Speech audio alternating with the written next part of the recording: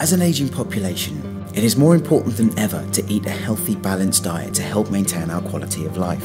According to research carried out by eye care specialists Bausch and Lomb, only a third of people feel that their diet adequately supports their eye health.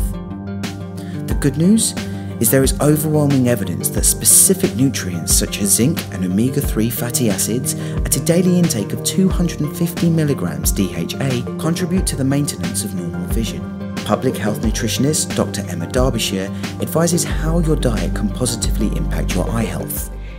In my opinion, the foods that we eat can affect our health. Children need to be encouraged to eat a diet rich in nutrients and to value their eyes, particularly as we are an ageing population that is living for so much longer. Oily fish is a major source of omega-3 fatty acids, which are currently underconsumed across all population groups in the UK. Currently, mean intakes of oily fish are just 54 grams per week. This is significantly lower than government recommendations, which are 2 portions of fish per week, of which 1 should be oily. Oily fish and shellfish are a great provider of omega-3 fatty acids. Poultry and eggs also provide small amounts of omega-3 fatty acids. Several studies, as well as research in the Journal of American College of Nutrition, have shown that zinc is naturally present in our eyes and is needed for our eyes' cell health.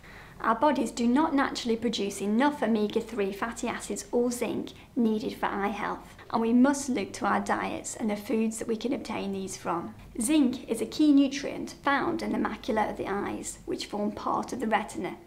Together with vitamin A, it helps to form the pigment melanin, which protects the eyes. Whilst DHA accounts for around 93% of the omega-3 fats in the retina, a growing body of evidence has linked other nutrients to improve markers of eye health. This includes things like vitamin C, vitamin E, lutein and zeaxanthin. So now it'll be really interesting to see how research progresses. To find out more information on eye health, visit bausch.co.uk.